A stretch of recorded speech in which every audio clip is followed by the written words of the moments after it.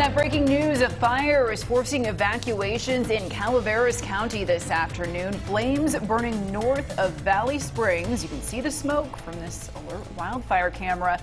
The mandatory evacuations are in the Low Era Hills area of Campo Seco. That includes the west sides of Low Era and Paloma Roads. About 20 acres have burned in this fire so far, and this may be from an escaped debris burn, we're told.